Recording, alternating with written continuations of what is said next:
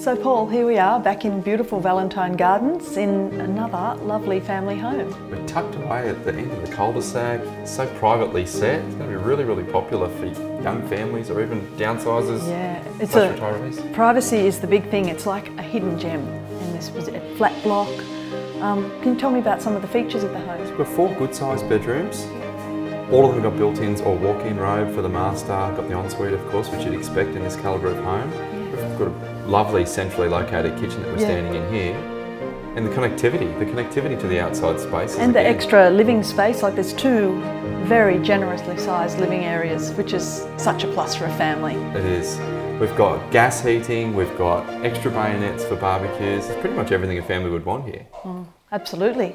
So we talked about the connection to the outdoor spaces before, Tess. This is going to be so well received for all year entertaining. Exactly, and the gardens? Gardens are beautiful. We're in a lovely level elevated block with such a leafy outlook. Yeah, they're very well established too, and for people who just want low maintenance but a really lovely garden, it's all here. Yeah, I think so, and like you said, low maintenance is what everybody wants these days. Yeah, that's exactly right. Valentine Gardens itself, really popular, we mentioned before. The playground, the walking trails, the lake on your doorstep. It's just got a communal feel, and everybody can share the basketball court and the barbecue areas and the many different little spots, and like walk into Green Point, so it's all here. So it's going to suit, you know, families young and old, really. Yeah, I totally agree, Paul.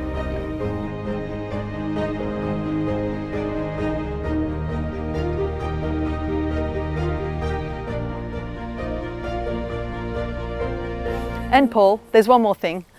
Perfect spot for a caravan or boat. And that's super popular these days. Hard to get extra parking. No, it is hard.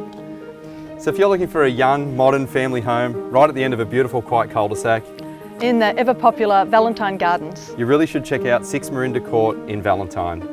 I'm Tess Fearon. This is my colleague, Paul McAllister. We're First National Altitude, and we really look forward to seeing you at our next open home.